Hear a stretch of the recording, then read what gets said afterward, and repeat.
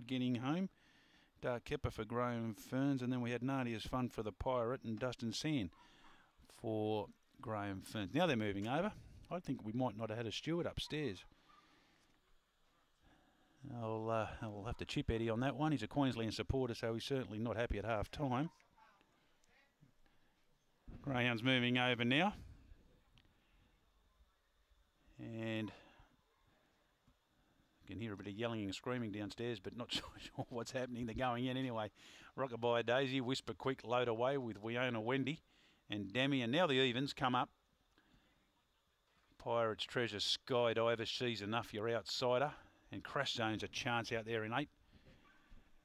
Green light on. We're finally rolling here for race number 7 on the card. Set to go.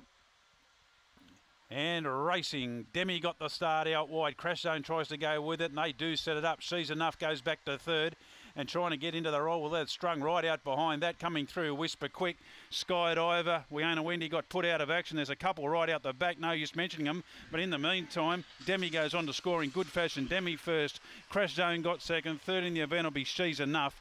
And then a gap in the field. Then we've got Wiona Wendy, Whisper Quick, a mile back. Another big gap in the field then to Skydiver. Another 20 lengths to Rockabye Daisy. Not sure what happened there.